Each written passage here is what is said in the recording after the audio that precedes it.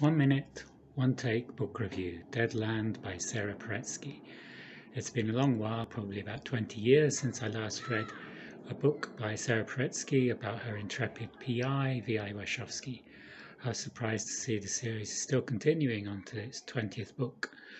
Private investigation has changed in the intervening years, and now a lot more is done on computer.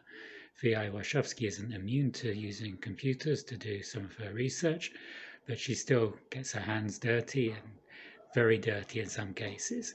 The book starts off quite slow. She's investigating the disappearance of a singer who's been traumatized by a mass shooting event, and she was seen down and out in a Chicago park.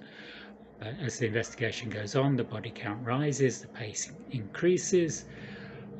I would give this book 4 stars. I enjoyed it, and if you like detective fiction, this is a good